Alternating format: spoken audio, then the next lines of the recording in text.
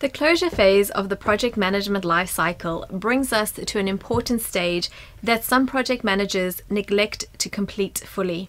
Closing a project requires you to review your decisions in how you went about completing the project before handing over to the stakeholders and obtaining feedback. Reviewing your planning and the strategies and processes you put into place to complete the project provides you with important information on what went well and what can be improved on in the next project you manage.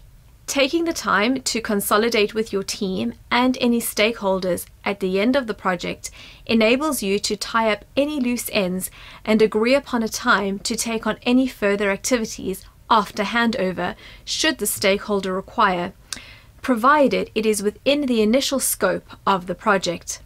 Handing over a project to the stakeholder can be very rewarding, especially since so much work has gone into initiation, planning, and execution.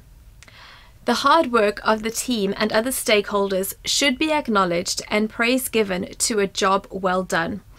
Showing appreciation to your team and other stakeholders that enabled the execution of the project lets them know that it was a joint effort to complete the project.